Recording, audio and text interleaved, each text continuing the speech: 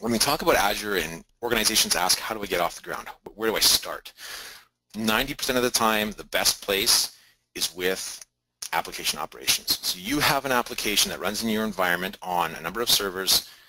Take that application by itself, move it into Azure, and go from there. You know, there's a lot of that in the environment, and you may have apps that you've bought.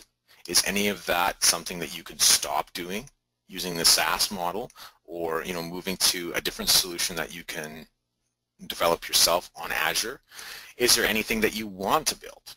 And that's a really good transition and solution for Azure PaaS and creating websites and applications, and kind of taking that burden off of your infrastructure. And then kind of looking after that, this is the next step.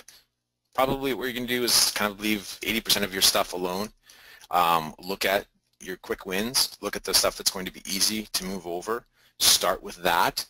Get familiar with the platform. Get familiar with the kind of the management requirements and procedures, and then transition from there. And the beautiful thing about Azure is you're only paying for what you use. So it's not like you're provisioning an entire new data center that you have to get lots of stuff into to make use of it, to make it cost effective.